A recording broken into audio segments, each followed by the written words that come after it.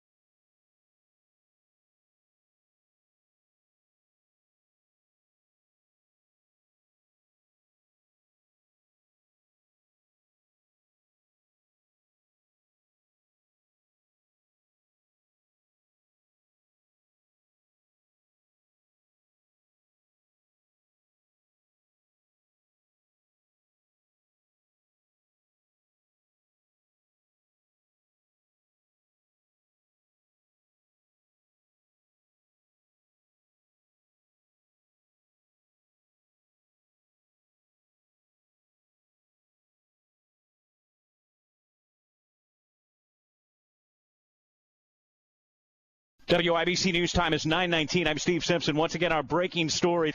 There has been a partial stage collapse at the Indiana State Fair. We had a concert going on out there. Sugarland was going to take the stage. They were not on stage. This is just breaking within the last half hour or so, and we continue to get you more information.